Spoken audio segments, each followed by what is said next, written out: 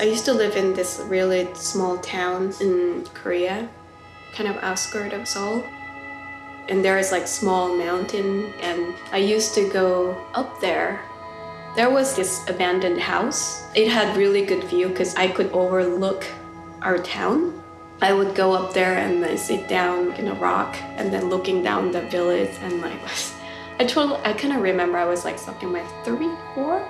I don't know. It's almost like I was looking at myself, and then I would just stare at like little town for hours and hours by myself.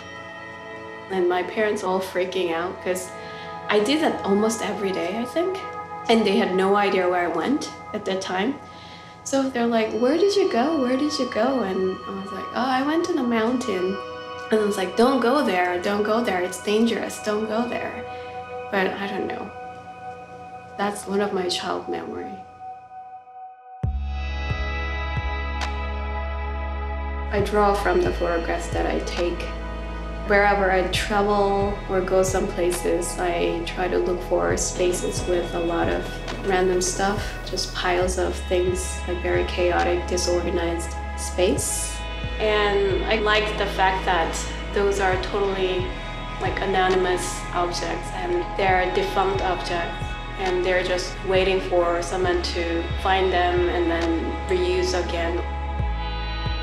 From the photographs, I construct a view, and it usually have more than one space. That's how I start my installation drawings. The more I work with this kind of claustrophobic spaces, I start to realize that these are spaces kind of hidden within our lives.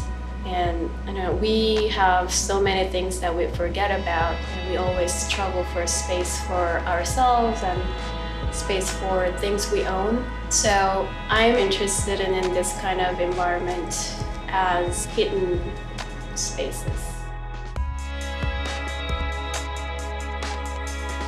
I make drawings with masking tape now, but I used to make drawings with knife and pigments and other materials that takes a little time and more control to make actual line. And also when I'm making my drawings, once I put the line on the surface, I don't erase or take off the line on the surface. And if I want to make change, I just keep add more line on top of existing line. It shows how my perception changes and accumulation of time. I'm trying to show all the process. I love staring at things and things that are not necessarily moving. So I like staring at plants, I like staring at like river, I like staring at trees. They don't really move like dynamic way, but the more you stare at them, the more you will see what's in them. So I think that kind of discovering process through our gaze is something that we're missing right now, because the things that we look at is so fast and it's flashy and it comes and goes, so you don't really have to try to look at things anymore. We don't necessarily have this moment of time that we actually try to look at things and try to figure out what we are looking at. I mean, I just want to create that kind of opportunity.